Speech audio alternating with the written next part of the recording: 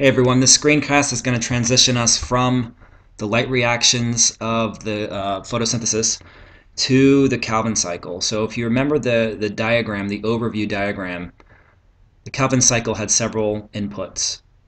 So just thinking about the Calvin cycle, one of the major inputs is CO2 from the atmosphere. That's one of the major significant inputs for the Calvin cycle actually. There were several other inputs though that were generated from the light reactions. If you recall, one of them was ATP, and the second one was this thing called NADPH. So all these inputs, all these reactants are going into the Calvin cycle. What the Calvin cycle does ultimately is to make sugar. Okay, the sugar is used for several things. It's used for energy. We talked about how next we're going to go to this cellular respiration. So energy is going to be created during cell respiration.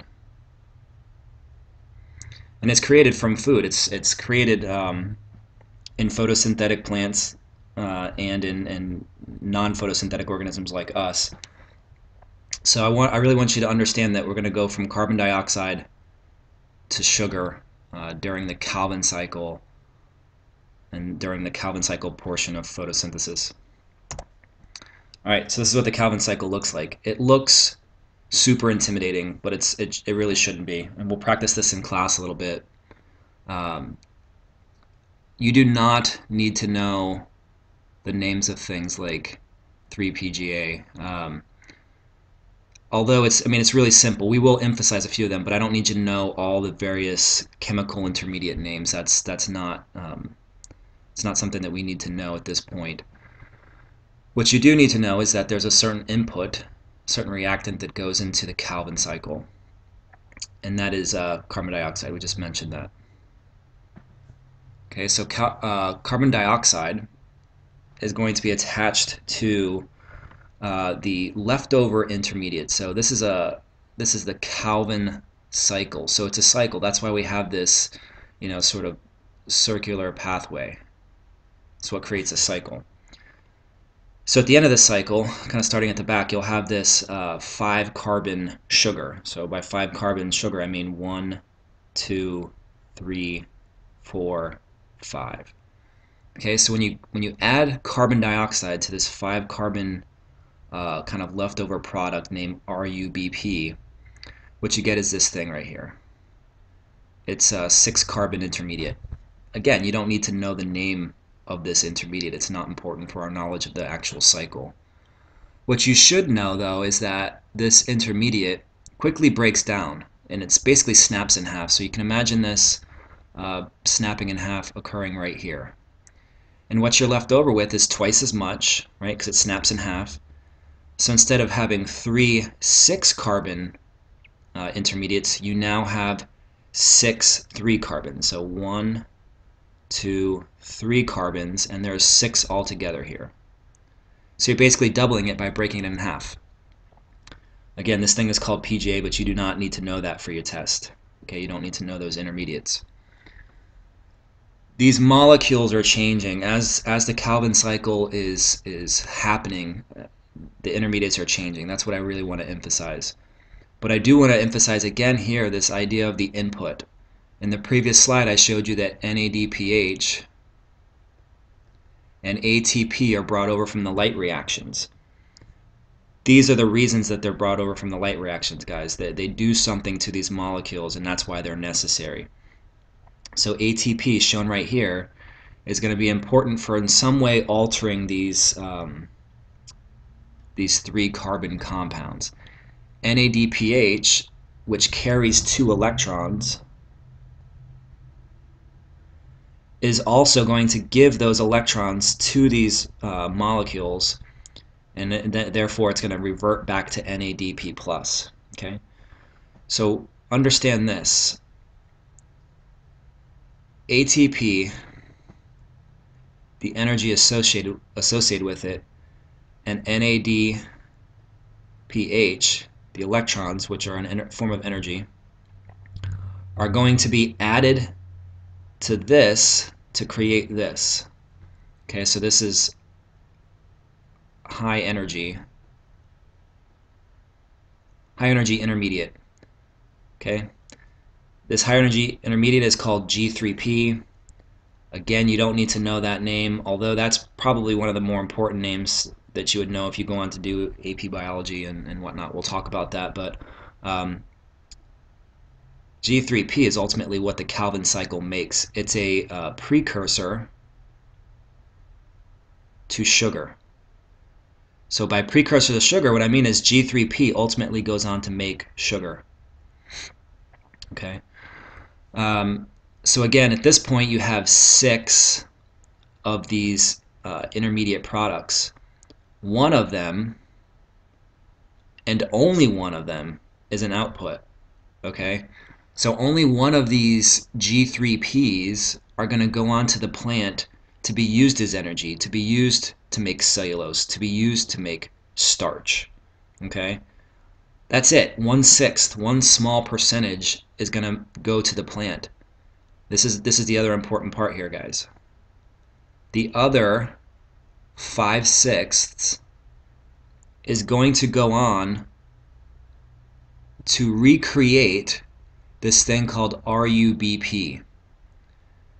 So the reason the Calvin cycle is a cycle is because most of the G3P right here that's made goes on to regenerate this leftover material, this RUBP.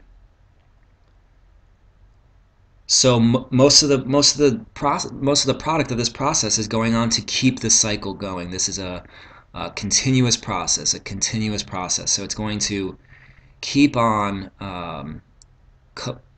making the RUBP that's necessary to keep this process going. Okay, so you need ATP at certain steps, you need NADPH at certain steps, you actually need ATP over here too. You need ATP twice in this process. Okay? Carbon dioxide in, G3P sugar out. ATP necessary, NADPH necessary. That's the extent of it. You do not need to know the names of these intermediates. I want you to understand the process, and we'll go over this again in class. So if you don't get it from this screencast, we will repeat this in class several times, and you also have the pencast notes. Okay, moving on to a final overview. This is essentially two different processes occurring in overall photosynthesis. On the one hand, you have the light reactions.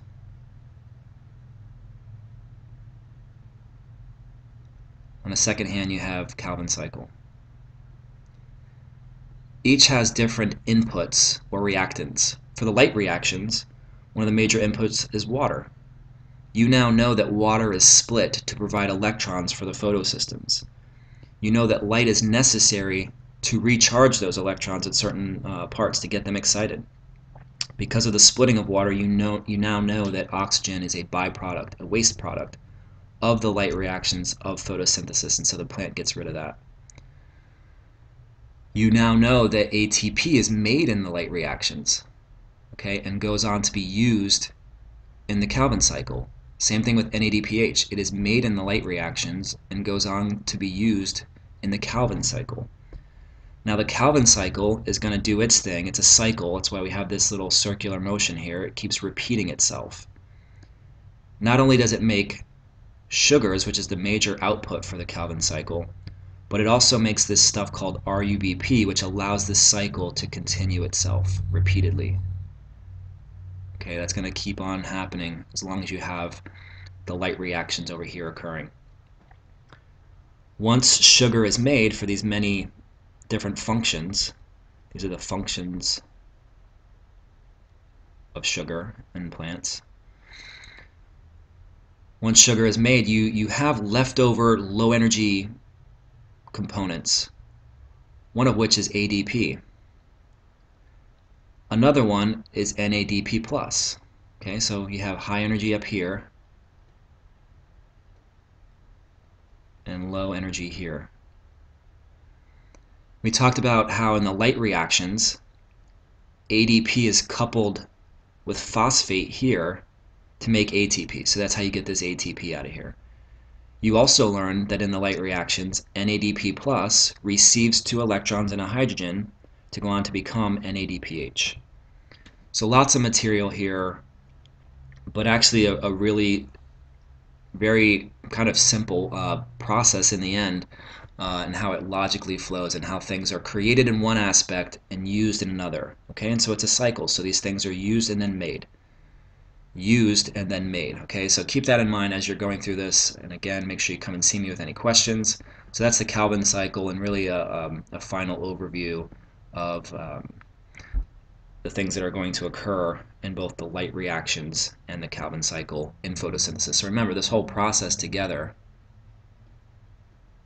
is photosynthesis. It's just broken down into two parts, various inputs and outputs for each part.